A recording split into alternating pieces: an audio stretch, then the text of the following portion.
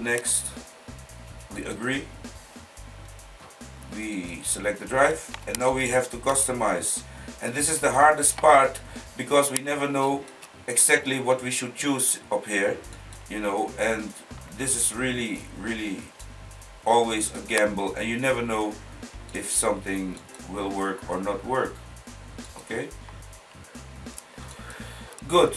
So we look at the first thing. Can you see something, Melanie? Yes. Yes, okay. I think I'm gonna choose the Chameleon. I could choose the Acer bootloader. I have good experience with that, but we could also go for the Chameleon, the RC5. Let's go for the Chameleon RC5.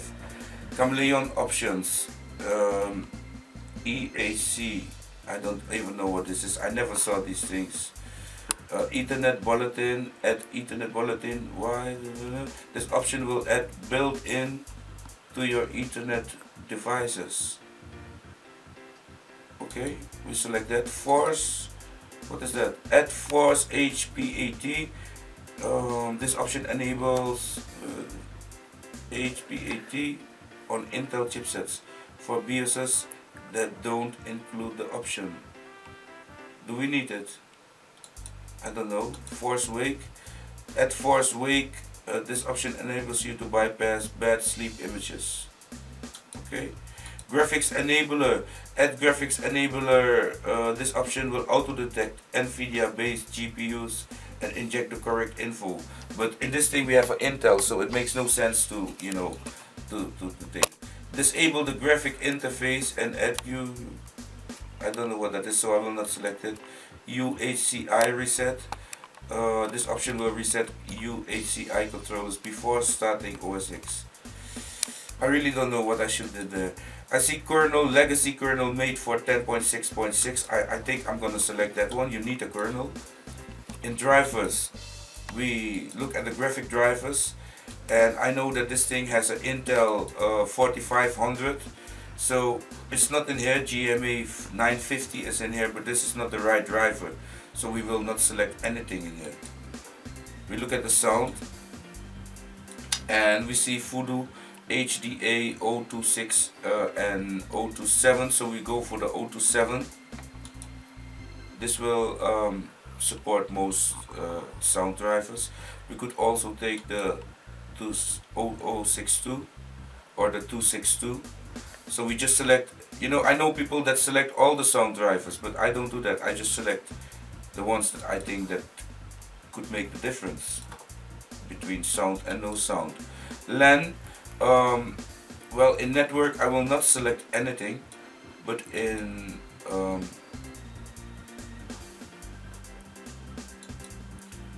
wireless LAN I will select Broadcom fix, because I know the Wi-Fi in here is a Broadcom based chip. Laptop, what do we see here?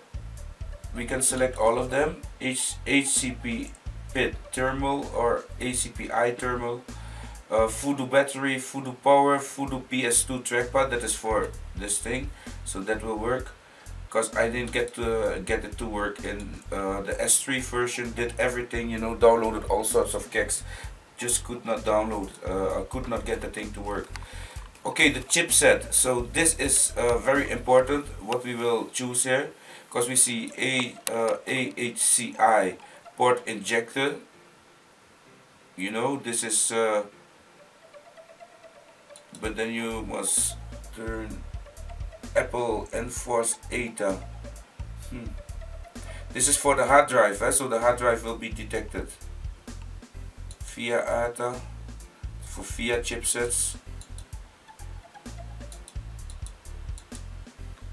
I think we go for the Apple Enforce ATA, or the top one. We take the first one of the chipset. We will take the AHCI port injector.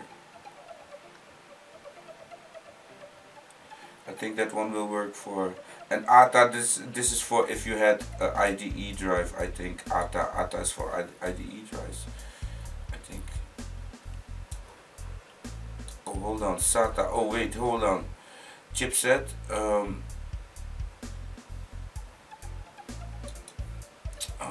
I don't know what to select here at the chipset. At SATA PATA I can see that we have AICI SATA fix. Supports all SATA ports. If you selected this, Apple via ATA, Super via ATA will be deleted. So if this can, please don't select this option. Okay. Dus ze zeggen, they say if you select this one, then you must make sure that Apple via ATA, that is this one I think, is not selected. I'm gonna use the one I said, and I'm gonna use the SATA PATA, the AICI SATA fix. That's what I'm gonna use. Patches. In patches we see Apple upstream user client disabler. I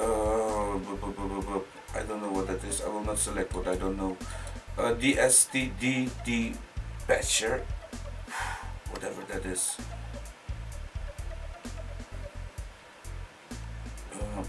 I don't know. Evo speed step driver for i7 CPUs.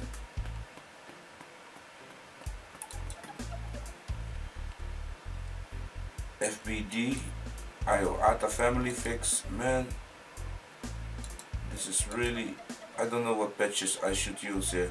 I will not take any of them. About the USB fix, I can select USB fix, but then again, if I don't have a USB problem, then this option, fix USB problem by installing unmodified kext on 10.6.2 update. I'm not doing that. Let me see something.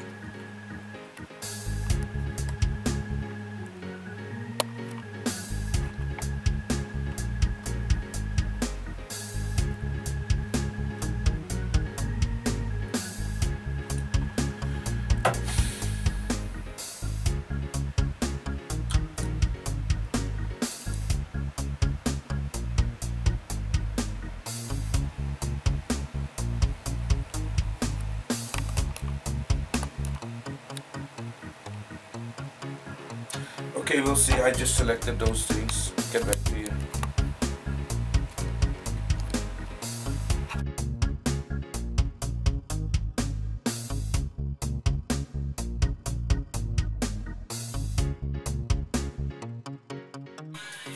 Hi, welcome back. I can hear Billy Idol or some rock artist playing music here, so we made the right choices. I can still not believe it. But yeah, we don't know how far and how good it all was. So let's see if we also have Wi-Fi. If the Wi-Fi is also selected, we select the Netherlands as our location. US keyboard. And we do not transfer anything. And you can see the Wi-Fi is selected. It's unbelievable. I will log in. And we're doing this on the Emachine E720 from Acer, a wonderful machine that I really love. I have this machine for 2 years. I traded it against the Samsung Galaxy, the S1, and I got the S1 when it just came out, and you know, my provider gifted to me. Oops, no caps. And my provider at the time was KPN, and that phone was the best phone ever. But when I got it in my hand, I was like, I got to get rid of it really fast. And look, the cam is working, unbelievable. Let's make a nice picture. Okay, that's good enough. Continue. It's unbelievable, eh? We're Amsterdam, the Netherlands. Back up your computer, browse your files, blah blah blah blah. go. I hope I have a better version now, but as you can see the mouse is not working, maybe because the USB was plugged in, I don't know. But the mouse is still not working. I have a real mouse problem here with this Acer. It's not worky. But I must say, did I say HCL at the beginning?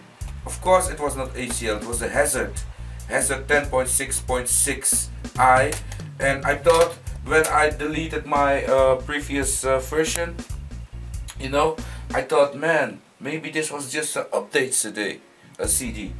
Maybe this was just an update, and I was like, oh, we will have to make this whole movie again. But it's not. As you can see here, can you zoom in on this, dear Melanie? Can you also read it a little bit? This is the processor, is the 2.16 GHz Intel Core 2 Duo, so this is very good. The processor is found, and you can see the memory is 3 gigabytes by 666 evil number megahertz DDR2, and Wi-Fi is found. Well, in fact, everything is found. So I'm gonna test out this version, and I'm really happy seeing that everything went right.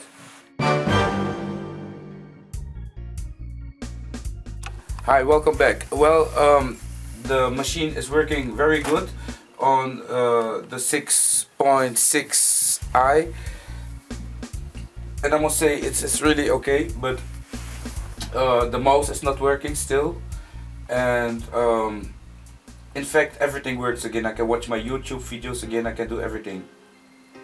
But now I want to know if this thing can be updated, you know, without doing all sorts of crazy things, you know. So I hit update, and I updated some things such as airport, etc. But now I'm also gonna update the OS, and what we're gonna see now is the killing of a good working system. Let me see, did I make a backup of the things I wanted to keep?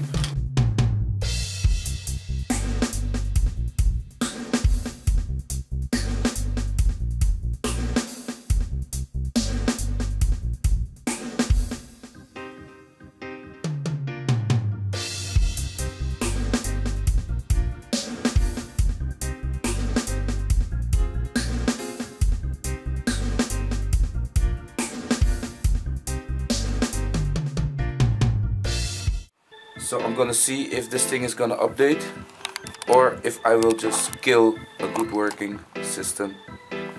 And I might kill it because I have no clue of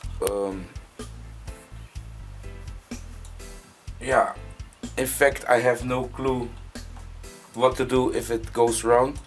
So what I'm gonna do, I'm just gonna install it. I did it before on this machine, and I must say it went all right, all the updates, and I tried to do it again, but I could not.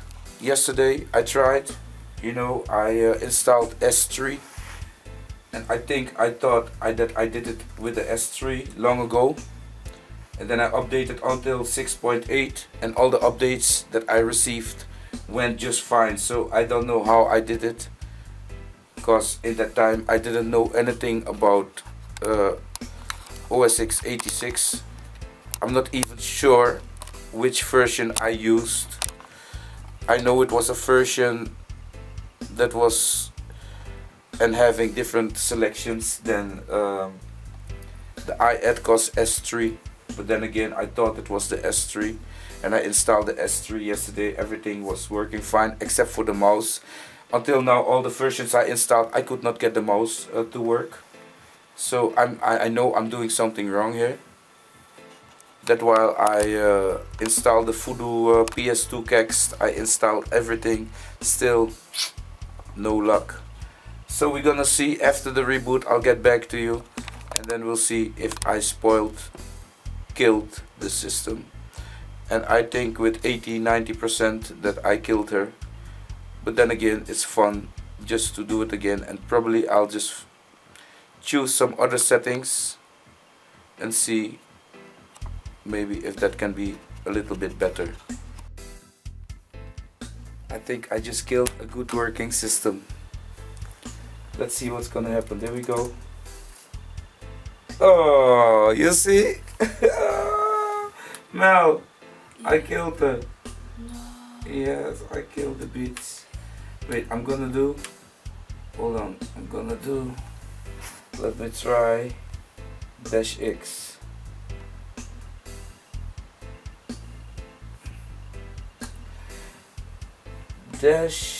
-X. Let's see what's happening. If she can. Incorrect image signature. Bam, dead. As you can see, you should not update 6.6.1 or I 6.6.I. You should not update it. As you can see, I just killed a good working system.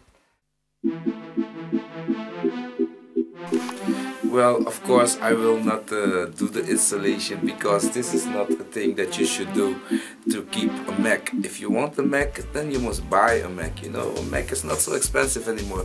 If you look on eBay, you can get a Mac for maybe $100 already, you know, an older Mac. And you know, Mac is a Mac, they work all really nice. And I'm just gonna install Windows 7 on this thing again.